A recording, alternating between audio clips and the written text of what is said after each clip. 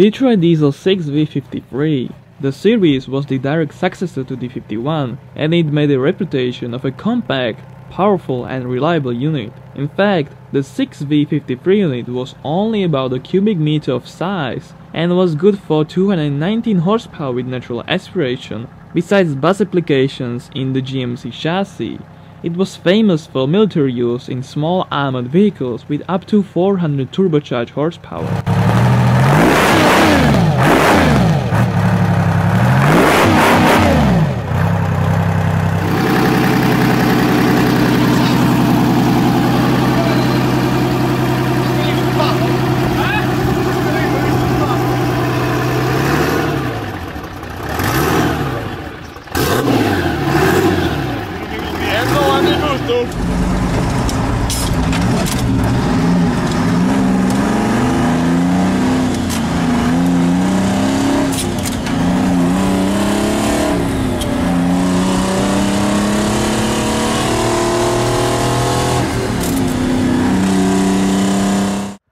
Volvo FH.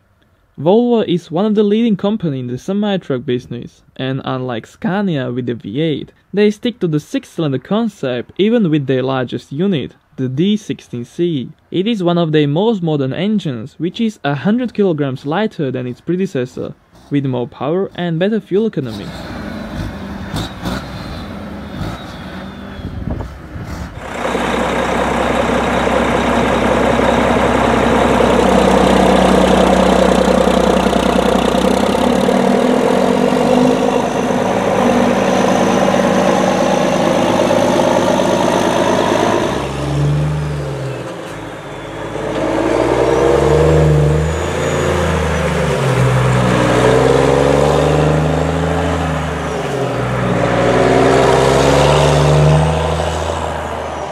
Cummins 6BT. Go with the newer Cummins ISB if you want more efficient and more powerful unit, but it was the 12-valve 6BT that achieved the reputation Cummins has with these engines. Powerful, efficient and indestructible. It was less fuel-consuming alternative to a petrol V8, with much stronger low-end pull. No surprise they are popular.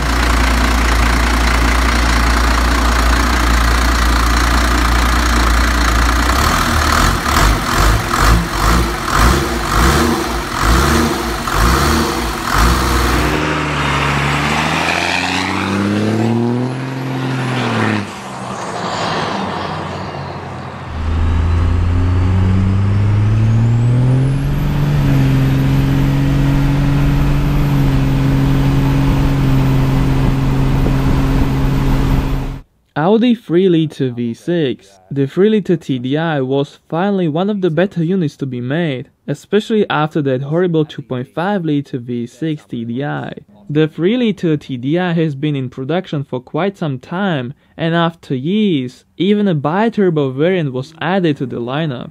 Though you don't need more than the single-turbo one to have the great sounding diesel, with plenty of power, even with a manual transmission.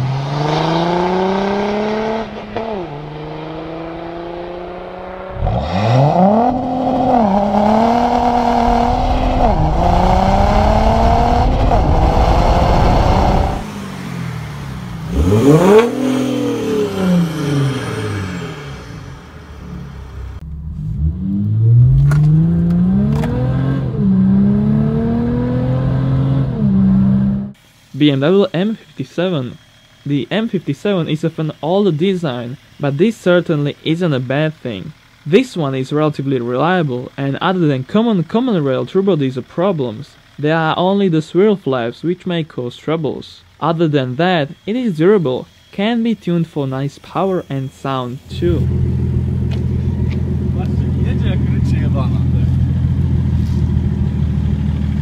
Video.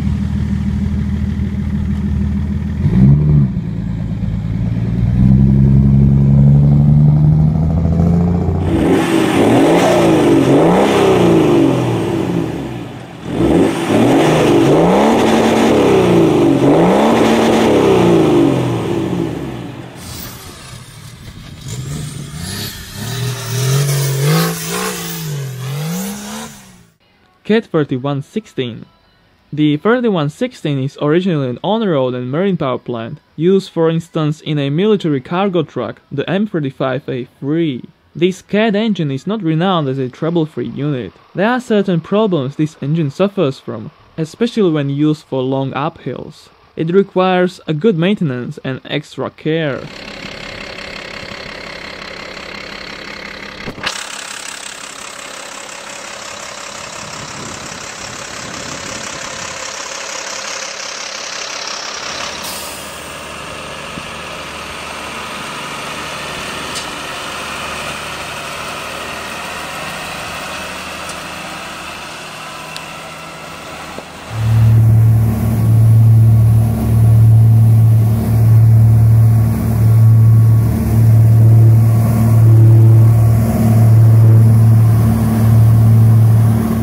Nissan RD28.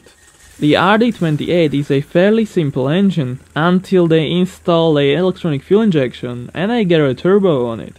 It was an added complexity, but it did not lose its high-revving character as an oversquared engine. Interestingly, it was even installed in a R31 Skyline and was the last diesel Skyline to be built.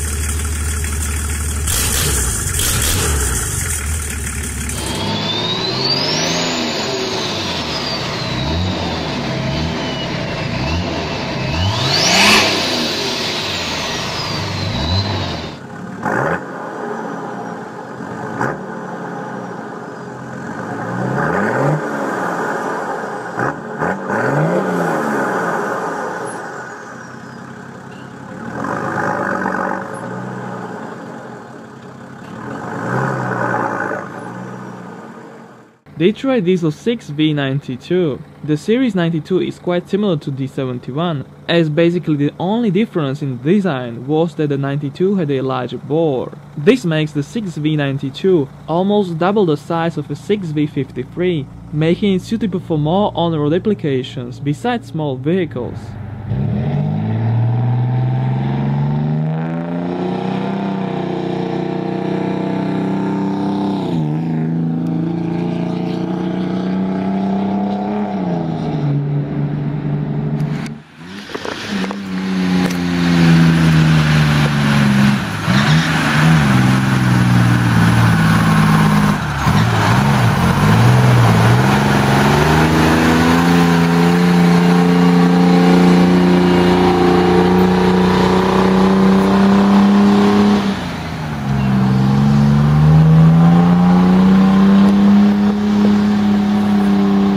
Mercedes OM613. Having interchangeable parts with the 4-cylinder OM611 and 5-pot OM612, the 613 was the direct successor to the 606, the greatest tuning engine from Mercedes.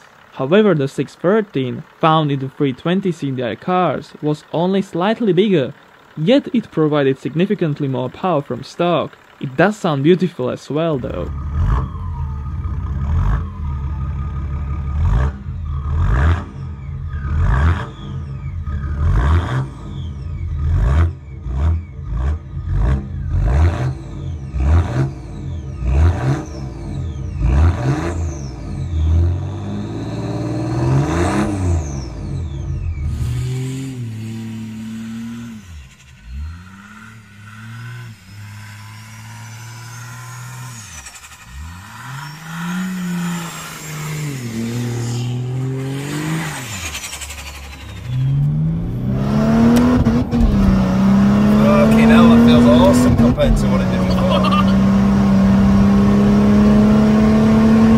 Deutz F6L912. The 912 is an old series, which has been built for quite some time actually. The series included everything from 3 up to 6 cylinders. Besides, there was no turbo, no fancy electronics, and even the design of the block was accommodated for an air cooling.